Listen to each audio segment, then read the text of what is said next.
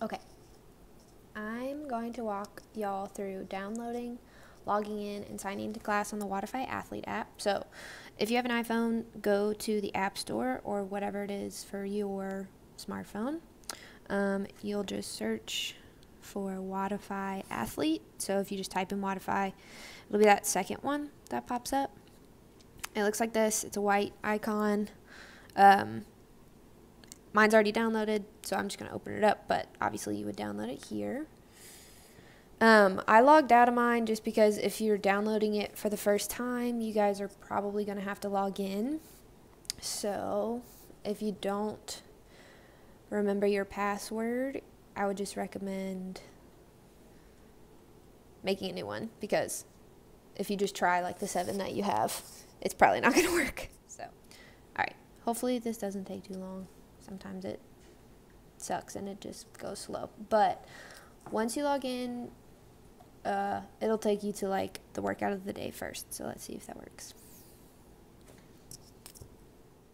Once you log into the app, it'll probably pop up this thing, which I'm just going to say no. If you want to add it to your calendar, then that would actually be a good way of how to remember to sign into class. But I'm not going to do that. So I'm going to hit no thanks. Okay, so it brings you here. This is what it normally looks like. This is the write-up for today, and then you'll see, we probably won't put the warm-up in, but this is what it is for today. So the warm-up, the workout, and then the cool-down after. So you can look at all of that. If you go to the bottom and you click the little calendar icon, this brings you to all the classes that we have available. So, as you can see, what pops up first is the button that says reserve.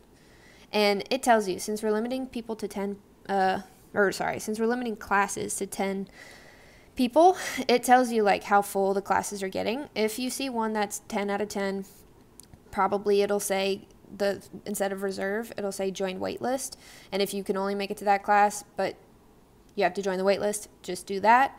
If someone cancels and you were the first one on the wait list, you'll be able to get into the class in the order that you guys join the wait list. So, I'm going to try to join this 3:30 class. So I reserved my spot, and then the button changes to sign in. I have to click this. Reserving a spot saves you a spot in class, but that doesn't mean you're actually signed in yet. You have to click sign in to be in the class. But then, once you do that, it'll say add results. And if you click this, it takes you to where you can put in your results for the workout. So you can do all that there.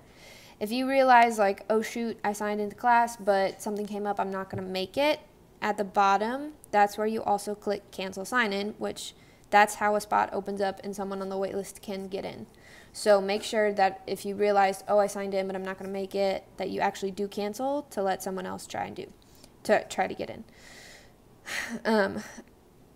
But for demo purposes, I'm going to re-sign into class. So once I'm there, I'll add my results.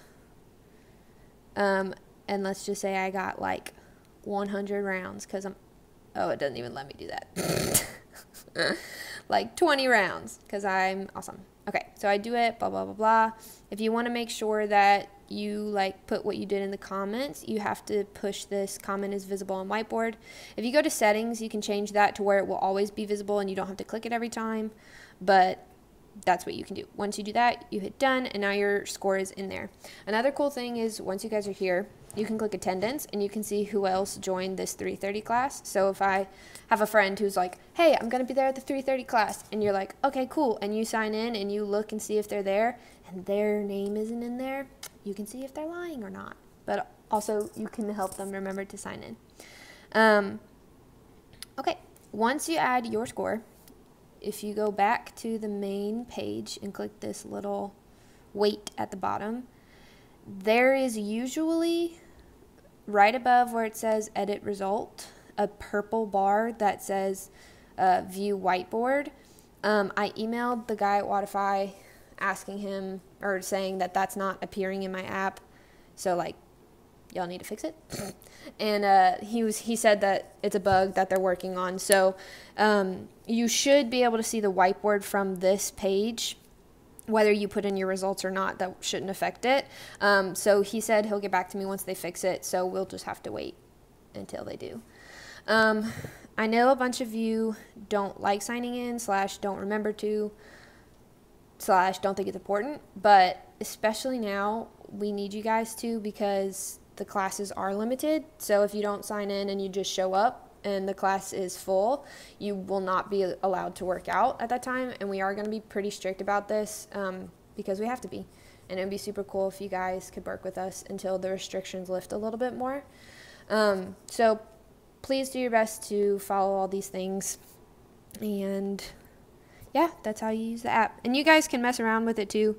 You can go and look at like your previous workouts. If you want to find a specific thing, you can go here, type in, I want to know what I did on a back squat.